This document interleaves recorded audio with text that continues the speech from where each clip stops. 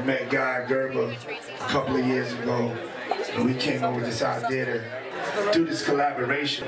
It's called 1111, and it's a little different, and we wanted to just get a select few of our friends together and let y'all hear a couple of cuts. What's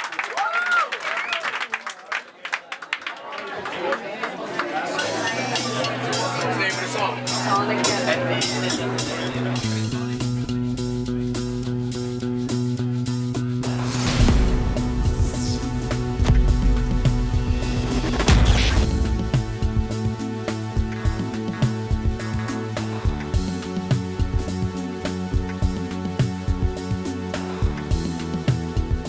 I think one of the problems of people feeling that they know you for certain things, a lot of times musically you'll get pigeonholed. You know, I was a dancer and I just loved all types of music, but I really became a house head. Just coming up in early 90s, late 80s, there was this fusion going on in New York with the hip hop clubs and dance music. I used to go to the opening of Sound Factory with Junior Vasquez, and I danced in there for 2.5 days non-stop, and then I was always on a search and a journey for DJs that would give you an experience. Guy Gerber, somebody sent me his playlist, and I just fell in love with the whole album. It was such a vibe, and it was so unapologetic, and it was just so soulful. I was in Tel Aviv, in the studio, and then I get this email, and so a guy called Ralph, and he says, Puff Daddy is looking for you. I was sure it was some kind of a joke. He called me, I was just coming out of the shower. He said, I'm a fan, come to New York, let's make some music together. I had sampled a song from Guy's album, and then I called him and we met. And we just been having this odd couple type of relationship. We came up with some ideas, just try to do something musically different, because he understands hip hop and I understand dance music. I didn't even know what he wants. So I started creating a lot of stuff. And at one point, he said, I already have the radio. I already have the commercial side. I'm not looking for something like this. I want to do something that will be played in rooms that I'm not supposed to be in. Basically, let's make something weird.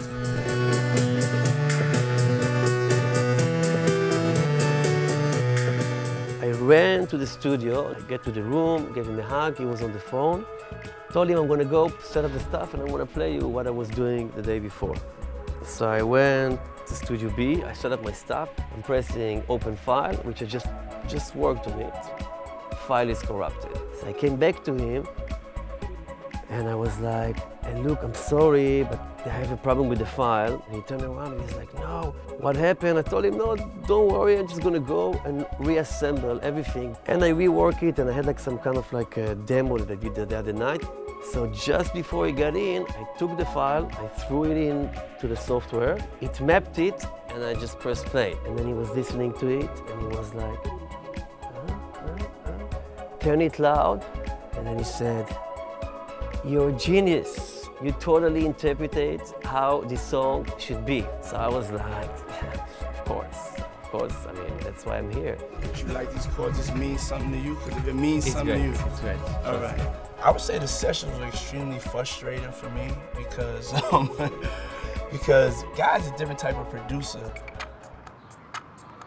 אני באולפנים פה, מצלם טיפונת.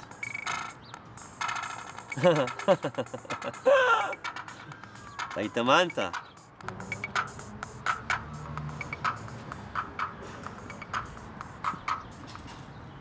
Definitely going to use this right now.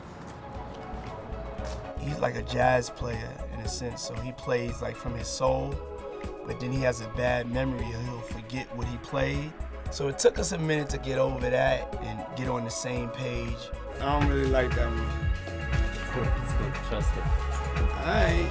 James like it. As a manager, your job is to make dreams come true. And this has been a dream of Sean's. This is something that came sincerely from his heart and Guy's heart. Guy and Puff are two very strong personalities. They're both artists. They're both, you know, very passionate about what they do. Hope. Yeah, hope. There's Spiritual. Hope. Okay. There's hope. There's hope in this track. I can dig it. Sean is a genius and Guy is a genius. So you have this very thin line between genius and insanity. Me and him, I have this character, he has his character, and it's like that. Yeah.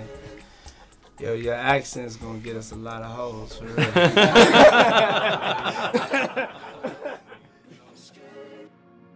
For me, there was joy in the music and the way I created it. Like, it's a lot of improvisation.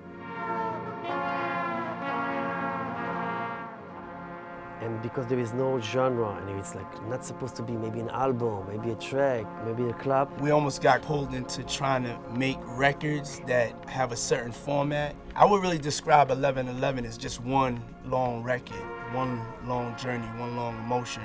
I believe that this project is going to explain not only the love of music that they both have, but also how a real connection with another human being can create magic.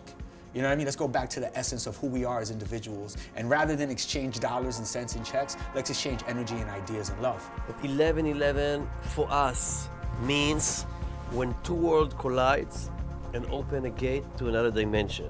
I wouldn't put it in the genre of dance music, you know what I'm saying? This is just something new. It's like one of the first bodies of work from the quote-unquote dance world that is so emotional and fearless, provocative, spiritual. I want to warn you right now, it ain't for everybody, so if you're looking for the drop and when you throw your hands and jump up in the air like a pogo stick, this ain't really that type of thing. It's where you lose your mind, body, and soul, let yourself be free. You know, you have this career, and before I was in a rock band, and I always was looking for an opportunity is to go back and just to make music. Just for the sake of making music like I was doing it before. I would put down these different ideas and then trust him to go bring the vision of life. What inspired me in him, that despite the fact that he has everything, he's still passionate to push it to the next level. You know, my first love is producing and creating a unique sonic sound. No matter what kind of music you listen to, like when you hear this, I think you'll feel like, you know, there are no rules, there are no boundaries. But most importantly, I want to fuck people up on the dance floor at like 7:30 in the morning. And I don't want them to have to be on no drugs, because the music itself will get you higher than the motherfucker. Yo, Matt, this beat right here I want to get. Are you filming this? Are you on this? Are you being cinematic? Yeah, but I don't see you giving me my close-up. No. Oh, yeah.